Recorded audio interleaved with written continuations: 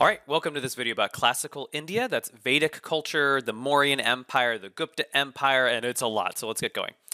Some cautions about this. One, whoa, so much history. There's so much history here.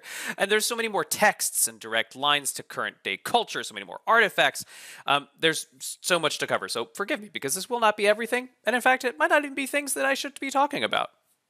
And also, this is a history of an area that was extensively colonized, particularly by the British Empire. And so the stories that have been told in English about Indian history tend to be that colonized history, the Westerners' perspective on the history of these people, and not so much the stories that they themselves would tell or the ways in which they would shape the story of their own history. So we have to be mindful of that, and you'll hear me talk about that in the presentation. It's also a hugely, massively diverse area, and that means that I will be making really broad generalizations about this, which are useful for beginning to understand this place, but understand that there's so much hiding underneath the surface of every single thing I say. So there are all these practices, and we'll touch on very few of them, but here's a priest performing a purification ritual at home, and here's a dance from southern India. They're from entirely different regions, however, and you'll see more about that in a second. But just as a reminder about what we saw from last video about the Indus River Valley civilization. Here's the Indus River, and here's Mohenjo-Daro and Harappa. And they exist right up here in what is modern-day Pakistan. And the Khyber Pass is about to become very, very relevant because that is where some new people come in with a different set of languages and settle down in through here. But we'll see that in just a minute.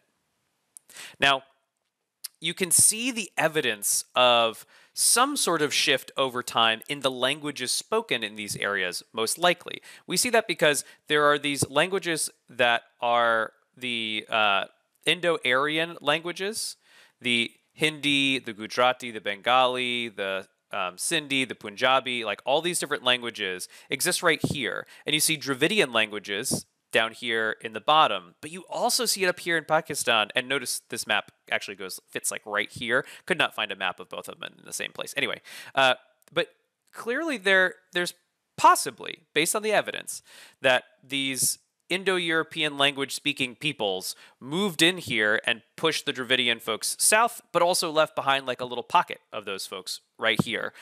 That's one of the pieces of evidence we use to talk about this Indo-Aryan invasion of India, but that is a contested thing, and we'll talk more about that in a moment. But let me give you an overview of the timeline we're talking about. From about 2000 BCE, that's when we first see horses show up in this area. We start seeing horse bones and things, and we think that's probably when this different language group started to come in, first made their arrival. And it's called the Vedic Age. This is named after the Vedas. It's a religious text, and it's our main source of information for the time period. This, in general, is the first arrival of these Aryans. And we also see the first use of iron tools, and there's an expansion into that Ganges region of where that river is. And it's the origins of Hinduism are happening during this time period, but also Buddhism, which is a reaction against that Vedic religion, which later becomes Hinduism. You can see some example of the pottery. I love this picture. The Mauryan Empire is also in the time period we're studying. It was founded by Chandragupta Maurya, who you can see a modern-day statue of over here, but his grandson Ashoka is probably the more famous of the rulers of that empire. It was one of the first examples of the political unification of most of India, and it spread Buddhism, it set up free hospitals, veterinary clinics, and good roads. Later, the Gupta Empire, in fact, if you look at this, it's 500 years later. Just take a second to wrap your head around why that's true, because you count down from here, and then start counting up from 0, and then get to there. About 500 years later, that's the golden age of classical Indian culture.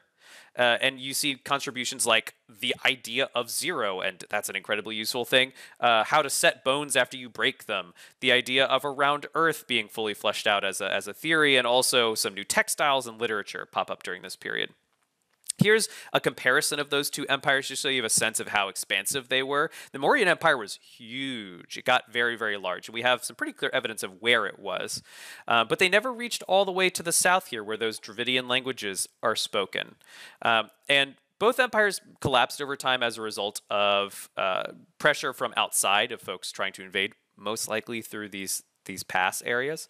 And the Gupta Empire was smaller and only really controlled its core regions. It didn't have as much political control over all of the kings and rulers in these like outlying regions, which we'll talk more about later.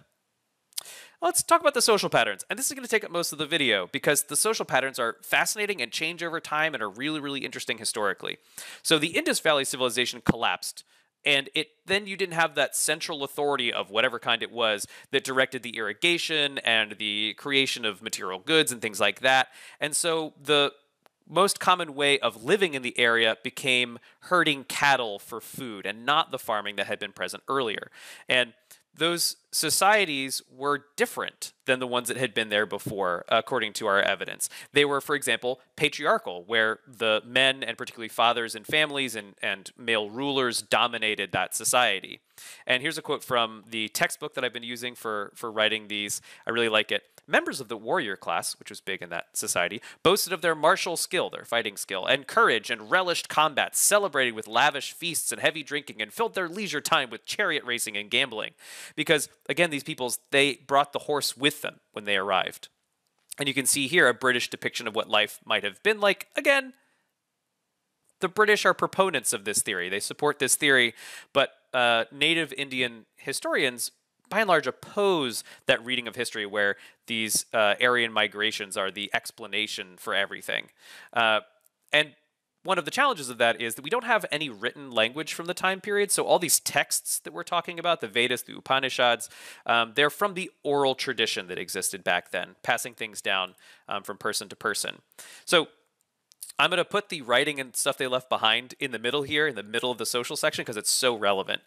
So here you can see an example of passing this knowledge down orally. This is modern day, clearly, but chanting and other ways of memorizing that information were used. And later, they wrote things down. And scholars have argued ever since about, well, what was original and how did it change over time? And how did this change during the Mauryan Empire and all of that? So we have from 1500 BCE, that's when they start being created. Those are the Vedas. And here's an example of a piece of text from the Vedas. It's a set of ideas about how the world works or should work. And so it says, when they, meaning the creator God, divided the man into how many parts did they divide him? What were his parts called? The mouth, the Brahmin, spiritual leaders, the arms, the Shastriyas, the warriors, the thighs, the Vaishya, the workers, and his feet, the Shudra, the servants or slaves. So see, it's trying to describe the different kinds of people, and so we have a sense of how their society was organized based on that. But we don't know perfectly what that means, and so we have to look to other texts to see how did that play out in everyday life. From about 800 BCE, the Upanishads, they were a collection of dialogues about the nature of the universe, far more closely related to later religious ideas like Buddhism. And it's interesting because they have the female learners as part of these dialogues. And later we have this document which codified an elaborate set of rules for how the Varnas could relate to one another. These up here are called the Varnas, these different groups of people. And you can see it also had rules against women and lower class people reading the Vedas. So in this time period where these laws are getting written down, it's also setting down more permanently these discriminatory social practices, which again, doesn't necessarily mean that the original culture had those features. So let's talk more about what I just brought up though. So there's this rigid class system, possibly including elements of slavery or something similar, that was developed with the arrival of these Indo-European language-speaking peoples, the Aryans. And today, people most often use the word caste to describe that, caste. But this caste system did not fully emerge in the way that we see it today until much later in Indian history. When I say today, I also mean in the time period since Europeans have been studying it. But it has its roots in the Varnas and the Jati. So the Varnas were these different ways of looking at what people could be good at. So like their innate skills or abilities. And you could be more spiritual, you could be a person good at leading others. You could be a person who's good at doing complex work, like tilling the fields or selling things. Or you could be a person who's, best suited to serve others. Or you could be left out entirely. Those are the folks down here at the bottom. And over time, as more and more occupations developed, you had a set of further divisions called the jatis, and those are more about what you do for a job, and those were very controlled through birth. So you would be born into one of those. And over the centuries, these kind of merged together, both within India and especially as Europeans. Caste, for example, is a Portuguese word. As Europeans observed this, it kind of merged into being like all part of one big system. However, caste and a lot of Western understanding of caste is based on European beliefs about India and not so much on the Indian beliefs themselves. But it's worth understanding what these sort of common misconceptions are so we can talk more deeply about how this system has actually worked over time and what it looks like today. But let's talk a little bit more about Hinduism first. Hinduism has deeply influenced Indian society and is really deeply connected to Indian culture and is practiced around the world. You can see where it spread down here to become the dominant religion in some of these areas, but also folks practice it in the United States. There is a fascinating historical argument about whether, polytheistic or monotheistic, because there's a belief in many forms of one God. Does that make that polytheistic or monotheistic? In the Christian religion, often there's this idea that Jesus and the Holy Spirit and God, they're all like part of one single deity called the Trinity, which we'll talk more about in a future unit. But does that mean that Christianity is polytheistic? Or does it mean it's monotheistic? Or in fact, are those divisions artificial anyway, and are they even useful to us in describing the differences between religions? It's a very useful and fascinating debate. But there are some key ideas within Hinduism. There's the idea of reincarnation, which is rebirth over time, that life is this cycle and that you are brought back. The you-ness that makes you up is brought back in different forms over time, and that which forms you end up partaking in is a result of karma, the knowledge that all your actions will result in these future consequences. And there are right actions and not so right actions. The Vedas and the Upanishads are their sacred writings, and you can see what it did was it spread along these major trade routes. But in the same place comes another really important, powerful world religion called Buddhism. And Buddhism was founded by Siddhartha Gautama, who's later called Buddha, and this took place in a time where there were lots of people exploring lots of different religious ideas. The founder here was originally a prince who was locked up in his palace by his parents and not allowed to see the suffering of the world. He goes out and sees the suffering of the world and decides, that's terrible. I need to understand this and how we can transcend this problem.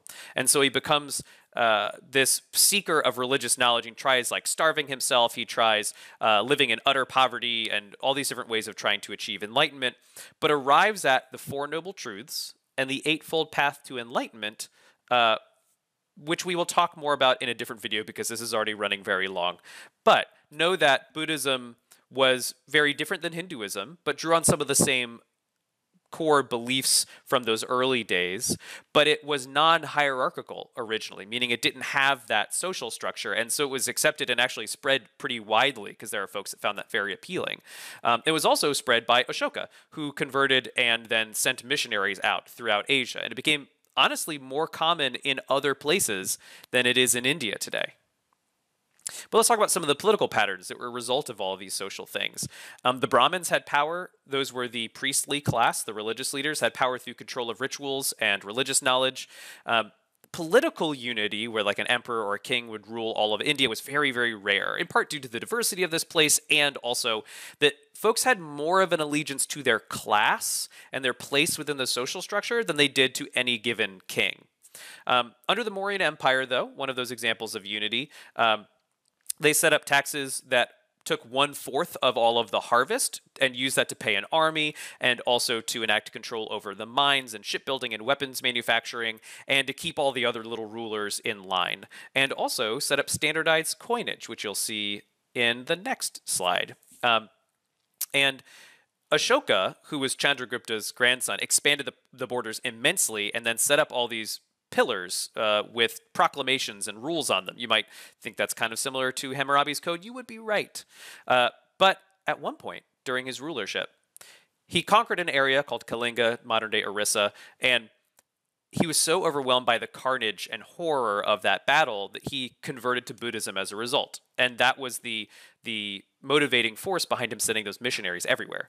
So later, 500 years later, the Gupta Empire, founded by a guy who clearly wanted to sound very similar to the previous rulers, they had very similar political features that I've talked about above, but they also demanded specific yearly labor from folks in the empire. They were less centralized. They didn't have direct control over the surrounding rulers and kings, but they at least sort of paid homage to this ruler.